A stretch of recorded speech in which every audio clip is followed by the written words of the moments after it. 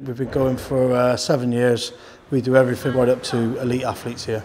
We don't get too many injuries, but the app's really helpful because it tells you exactly what to do and it tells you where to go to get the right help. The app is a good way to find out about illness and injury. It has information about everything from insect bites, cuts and bruises to colds and flu.